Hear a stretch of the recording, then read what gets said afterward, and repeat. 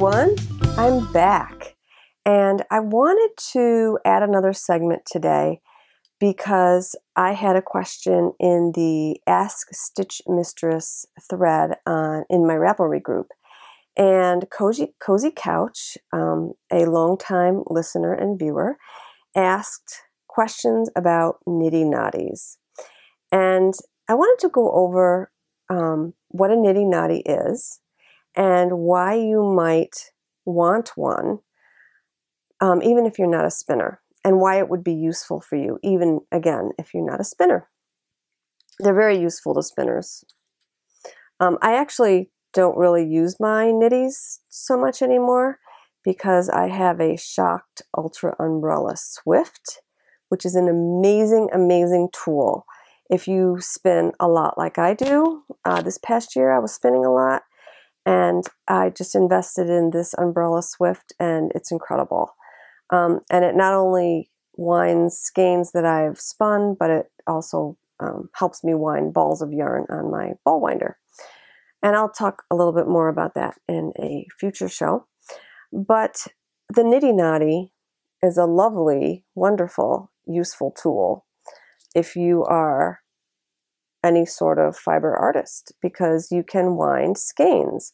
And why would you want to wind a skein if you're not a spinner? Well, if you've frogged an item, you might want to wind the skein of the frogged yarn and then soak it to get the kinks out.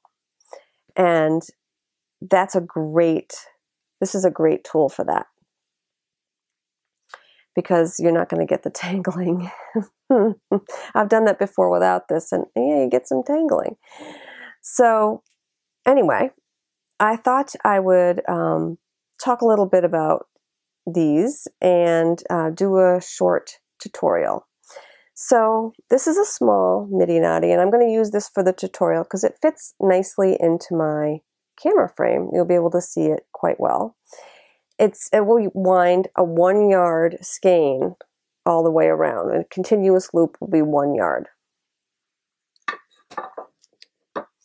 This bigger guy, big brother, big sister, is a 2 yard Niddy Noddy.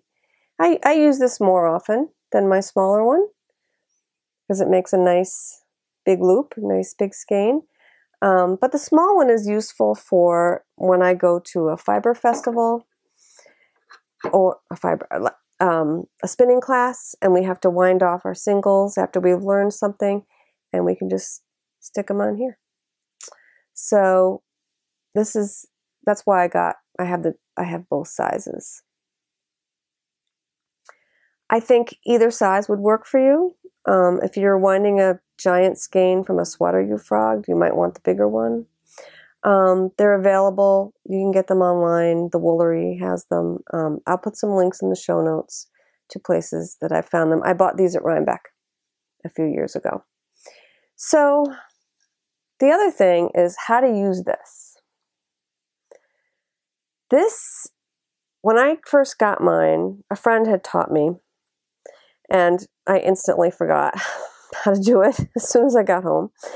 And so I went on YouTube to find some videos, and there aren't great videos out there on how to use these. They don't go slow enough. So I'm putting one out there, and I'll put this up as a standalone video as well for those of you who don't want to go back to my episode to find this.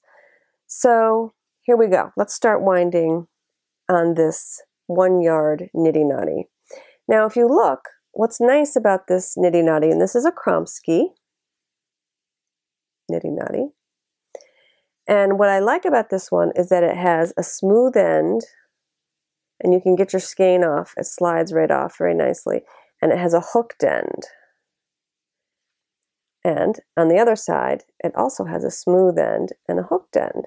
And for the purposes of this demonstration, I'm going to keep the hooked ends on one side and the smooth ends on the other, just for teaching purposes. You could do it the other way if you want. You could turn it. The other question CK has is, why do these tops come off and why do they turn? there's a very good reason for why they turn, is because we are not going to wind our yarns with these ends parallel to one another. We're going to have to turn the top one, in order to wind our skein. So this is how I have it set up. You could set it up this way when you learn how to do this, and I'll try and go as slow as I can to give you a really clean, clear tutorial. So I also marked them off in colors with my trusty highlighter tape. Very useful tool for knitters, for charts. I wouldn't want to be knitting that GAAA blanket without that tape, because it really keeps me knowing where my place is in a chart. Okay, so what I have here is I have my hooked ends pointing to my right, and I have them marked in yellow. So what I'm going to do, I'm going to take this hooked end, the top, and I'm going to turn that so the hook is pointing toward my nose, pointing toward my face or my body, because you're going to be winding probably down here. Okay, so the hooked end is pointing toward my nose. The other hooked end continues to point to my right. So now, instead of being parallel, they are perpendicular. You don't forget this step, because you're going to get, it's not going to be possible or easy to wind if you don't move this end. So parallel in order to start out, to store it, and then to wind, we turn that, and I have the hooked end toward my nose. Okay. Now, if you see my hand is wrapped around the middle of the Noddy, that's how I start winding. So I have a scrap ball of yarn here, Malabrigo Rios. I had made a pair of socks out of it, and it's my scrap. I'll show you the socks after if you're interested.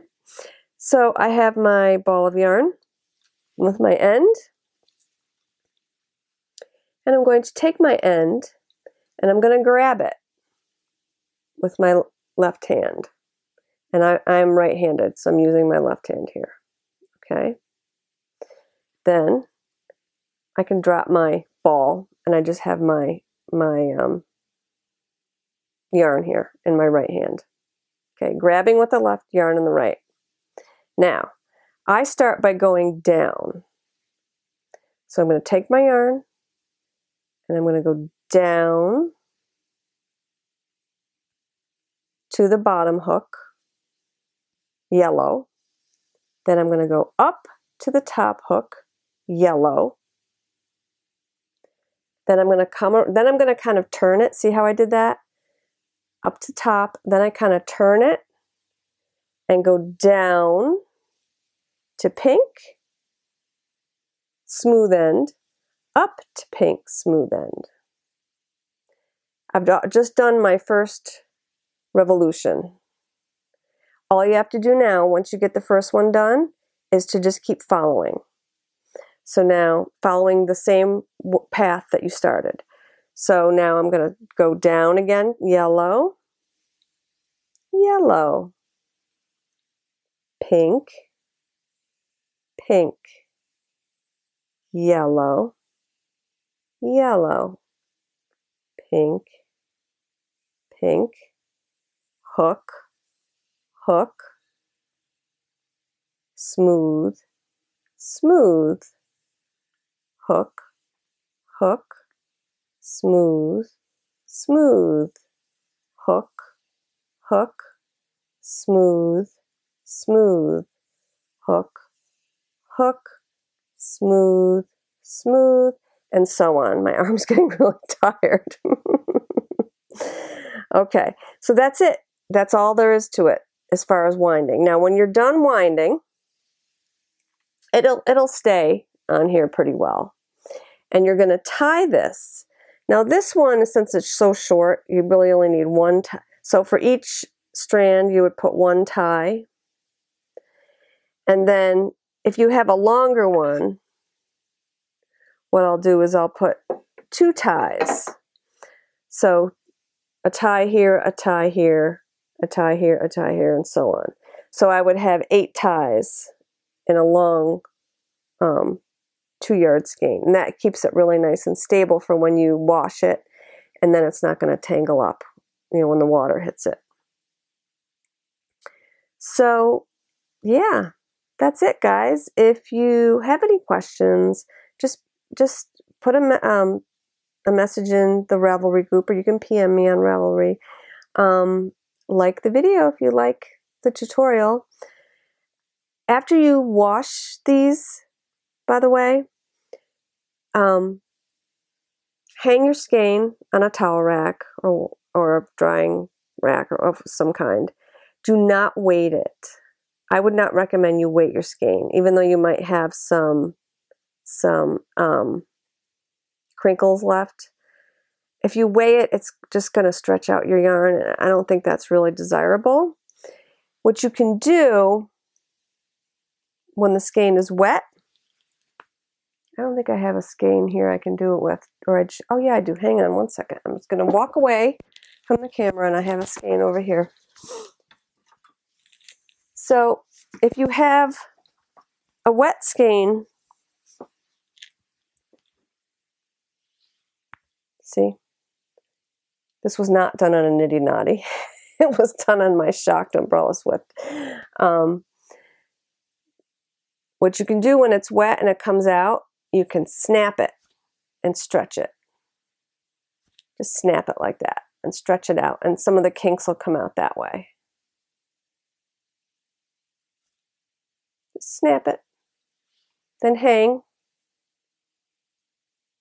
just like that. And your yarn will be very easy to knit or store in any way that you see fit. Here, you want to see my socks?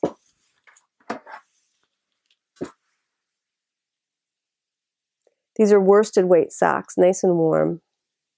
And I have them on the blocker so I could take a picture, which I haven't done yet.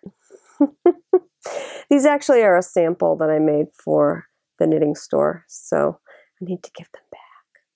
But it's cold and I want to wear them.